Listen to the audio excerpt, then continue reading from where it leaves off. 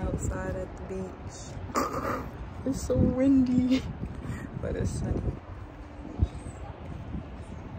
I think I'm gonna go back and do yoga. Do some yoga stuff in the backyard. It's gonna be even hotter. Come on, Grandma. Let's get some ice cream.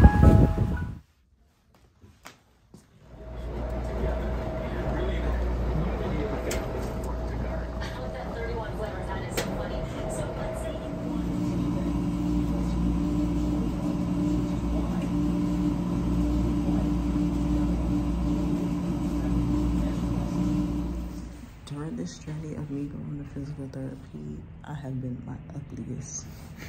But that's okay. It's okay. Healing can get ugly, and I see that, and I'm fine with it. You don't have to look your best all the time, and I'm absolutely fine with that. I just don't want them thinking I'm coming to these appointments looking dusty. Like, no, I had physical therapy beforehand, which they probably know. Damn, my face is dry. Oh Lord, it's the thing. They're gonna be like, why her cheeks red? I'm like, Hey y'all, what am I looking for? I want to see if they got some tater tots, but we are grocery shopping.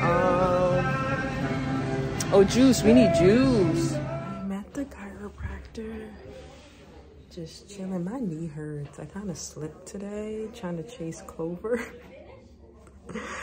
and it made my knee worse. So but other than that, trying to work on my shoulders, my lower back, just healing. That's basically my plan for how long it takes, is to physically heal, even if that happens to go into the summer, because it is what it is.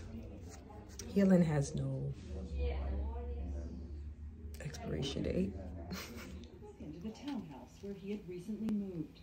He thought it was no big deal, maybe one of his sons playing a prank. But his sister was worried, and she urged him to report it to police. My name's Craig Ryder. What happened? I wake up at midnight with a sharp pain.